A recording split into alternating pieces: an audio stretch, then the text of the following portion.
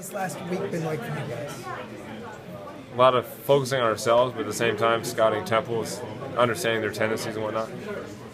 Opportunity here is what we hear in the locker room. Opportunity to do good things. This team's pretty confident still, really confident. Talk about your mindset coming into this.